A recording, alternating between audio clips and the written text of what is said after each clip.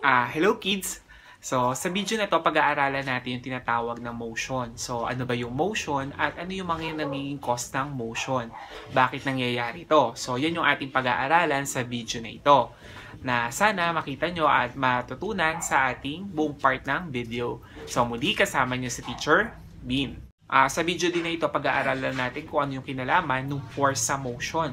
Yung force, ano yung relationship niya sa motion o paggalaw ng mga bagay. So, bago natin simulan itong video na to, kung di ka pa nakasubscribe sa akin channel, please click subscribe at click mo yung notification bell para mag-updated ka sa mga latest educational video.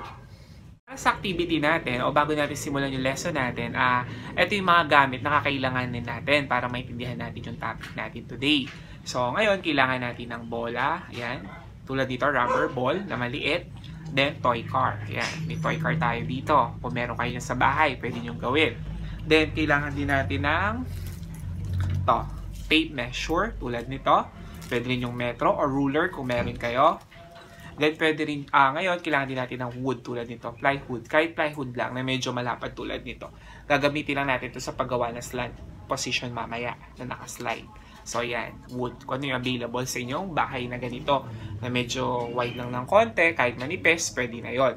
Okay, para sa una, ang gagawin natin ay by blowing muna. So, iboblow natin yung bola. Hihipan natin. Then, isusukat natin kung gaano yung distance na kanyang mararating. Tingnan natin.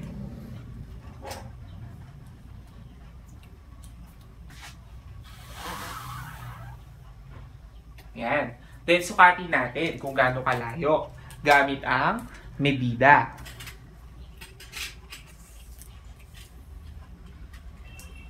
Yan, mula dito sa start. Gaano kalayo. So, yan. Ang naabot niya ay 3 inch. Yan, 3 inches. Sunod naman yung gamit yung toy car. Sukat natin.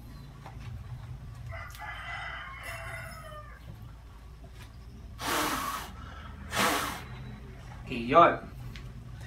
Tingnan din natin. Okay, sukatin natin mula sa start. Gamit ang medida. Okay. Ang kanyang narating ay 2 inches. Tingnan natin mabuti. Ayan, 2 inches. Ayan. 2 inches. Ayan, 2. Dito sa 2. 2. Ito siya 2. Ayan. Ngayon, nakita nyo nga, through blowing na pwedeng mag-move yung object at mag-cause ng motion. So, yung pag-heat natin sa paggamit ng air. So, ngayon, dito sa dalawa na to, sa ball and toy car, ang pinaka malayo ang naging distansya ay yung rubber ball than sa car. Bakit? Why yun nangyari? Kasi itong rubber ball, medyo light lang siya, magaan siya, madali siyang mamove ng air. So, yun, pwede yun. Unlike sa car, toy car, medyo mabigat siya kasi made of metal. Kaya malayo naging distansya nung ball dun sa pag-blow natin. So, yung pag-blowing o yung air na napoproduce, pwede siya mag-cause ng movement or motion sa mga bagay. Diba? Nagbabago. Paano ba natin masasabing nag-move ang isang object or may motion? Diba? Mula dun sa kanyang unang distansya, unang position sa start, nagbago siya. Diba? Nagkaroon ng changes. Nagkaroon ng distansya, at yun, nagbago yung place ng object. Doon sa pinaka-start, nung pinaka may label tayo doon sa table, yun yung pinaka-reference point nung toy car at nung rubber ball. So, kapag nagkaroon ng changes sa position niya from the reference point, mababago, nagkaroon ng motion. So, yun yung reference point niya. So, from there, nagkaroon ng changes on the position, kaya merong motion na tinatawag. Okay, sunod naman na step na gagawin natin ay by pushing. Tutulak natin itong bola mula sa start. Tignan natin kung gaano kalayo kanyang mararating. Yun, sukatin natin.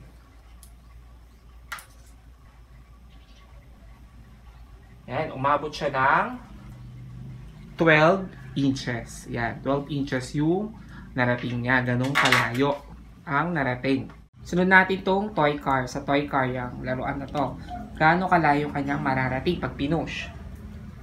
Mula sa start, Okay, ngayon, susukatin na natin gamit ang medida. Baba lang natin ito.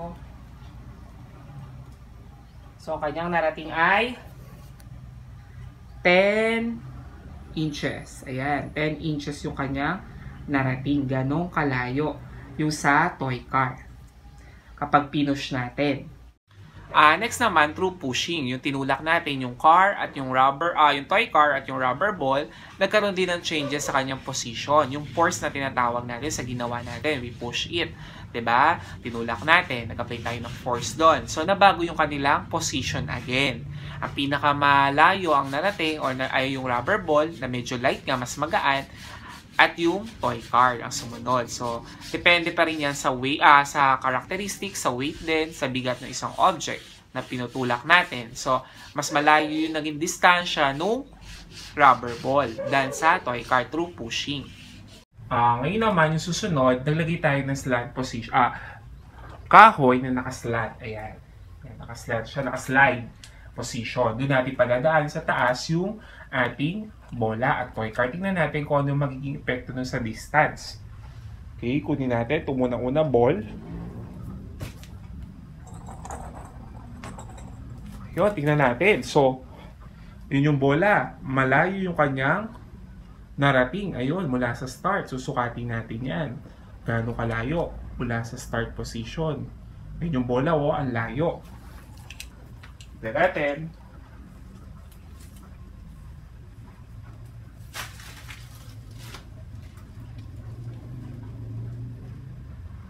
Ayan.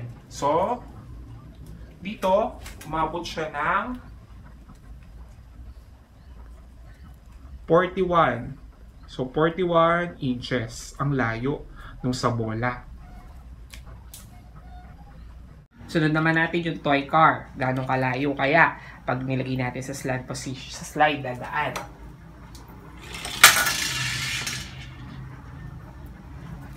Ayun. So, ganun din kalayo yung kanyang narating. Tingnan natin, sukatin din natin.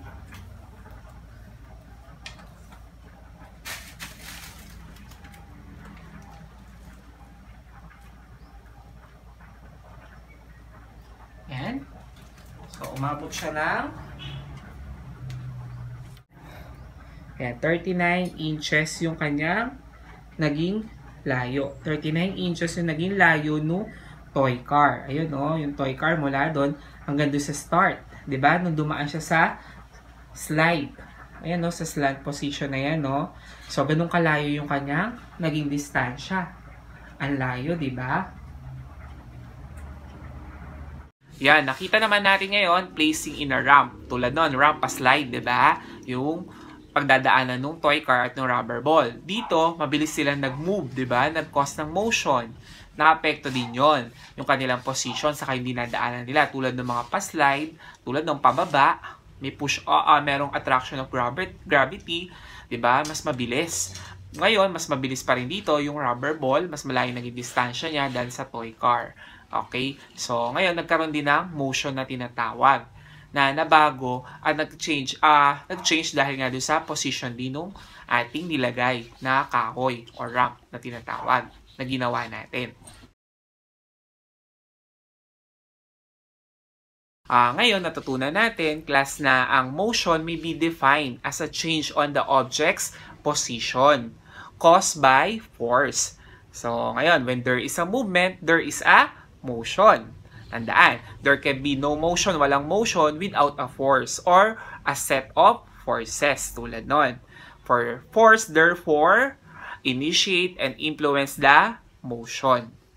Yan, nakaka-apekto yun sa motion yung forces. Tulad nung sa ginawa natin sa activity na to. What is motion? It seems that everything is moving from the time you wake up until you go to sleep. All our activities involve movement. We have to move in order to complete our tasks. Motion will always be part of our daily life. So, lagi tayong kumikilos at gumagawa at may kasabay na motion ang lahat ng ating mga ginagawa activities. Ngayon, sana class natutunan nyo kung ano nagkakos ng motion at paano natin masasabi na isang object ay nagmo-move or may motion na nangyari. So, sana nakita nyo sa buong part ng ating video. At kung meron pa rin kayong tanong, huwag lang kayong mahiya. Type nyo lang yan sa ating comment section sa baba at sasagutin ko ang inyong mga questions. At if nagustuhan nyo itong video na to, please click the like button. So, maraming salamat. Till next time, with Teacher Bean.